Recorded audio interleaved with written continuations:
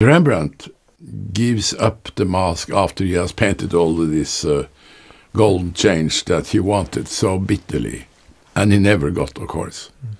Only Van Dyck and Rubens got that, you know.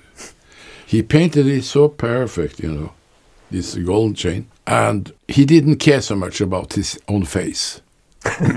After he had a lot of misery and concourse, and that was really dangerous at that time. Bankrupt, yeah.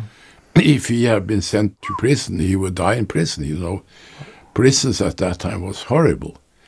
So he had a serious drama in front of his life, a big threat that didn't leave. So, of course, he was scared to death. Yeah. Rembrandt was a matter-of-fact guy. So he could take it and use it. And then you have the late Rembrandt.